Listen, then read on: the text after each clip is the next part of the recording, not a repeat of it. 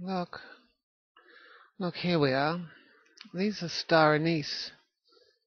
Now, years ago, I don't know if they're still there, but in the Sydney Botanical Gardens, there are star anise trees.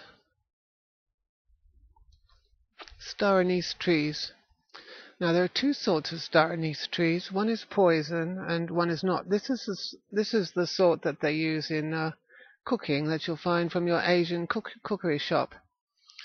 And well, the fact is, if star anise trees grow in the Sydney Botanical Gardens, it means that they can all Sydney-siders can grow their own star anise. They don't have to buy it, do they? They can have a star anise tree in their well, as street trees, or in their front yard or their backyard, or in their parks and gardens.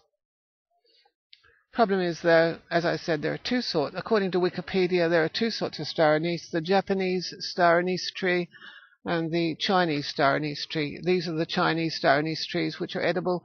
The Japanese star anise tree causes neurological problems. It can cause seizures, and it can cause kidney problems, kidney damage and stuff. So read all about it if you ever want to grow your own star anise. You want to know what you're doing. That's the Sydney Botanical Gardens.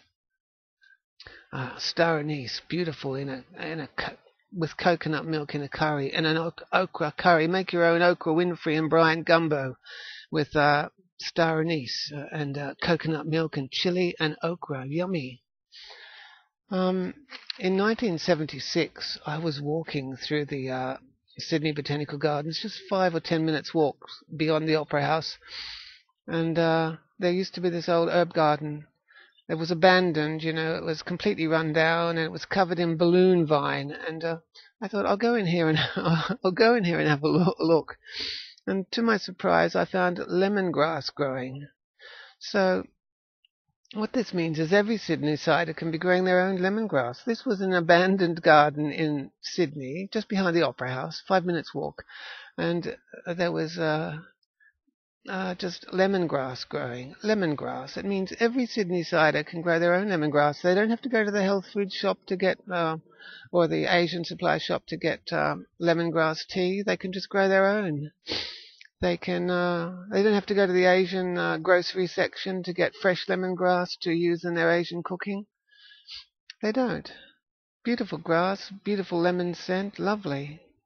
You can grind it, you can do all sorts of things with it. It's lovely. Every Sydney-sider can be growing their own. It just goes to show how psychologically we are dependent on going to Woolworths or, the big supermarkets. What else grows in the Sydney Botanical Gardens that I can remember? Oh, aloe vera.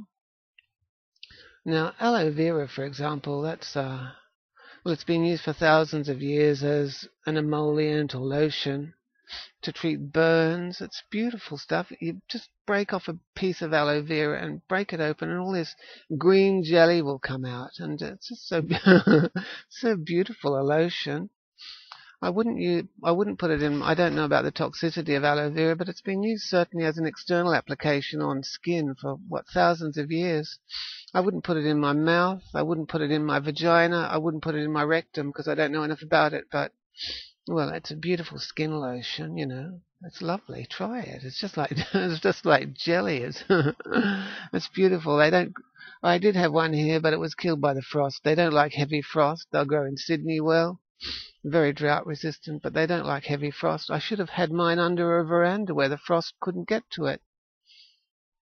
Lots of things grow in Sydney, I'm inland where it's dry in summer and super hot, and it's very cold and frosty in winter, which can burn a lot of tropical things, but you can get away with a lot of tropicals in Sydney. I knew someone in Woolloomooloo in Sydney who had a custard apple growing, and it actually fruited. I was walking around Paddington and Darlinghurst. I've seen the odd mango tree, A friend of ours in Woollahra gave us some ripe mangoes that he'd grown in his backyard. I've seen pawpaws and tree tomatoes. You can get away with a lot of subtropicals and tropicals in Sydney. It's lots of fun. The streets should be paved with fruit. Macadamia trees too, yes. But the Sydney streets could be paved with macadamia trees. Macadamias are from New South Wales and Queensland. And I've actually got a macadamia tree here, but it doesn't grow because it's very drought resistant, but it just doesn't grow. It stays the same size pretty much year after year. Without water it won't grow, but it's quite frost resistant too. Yes, Sydney could grow all its macadamias, but what does it do? We import them from Hawaii or Queensland or somewhere. Yes, macadamias, beautiful tree. I think I better go.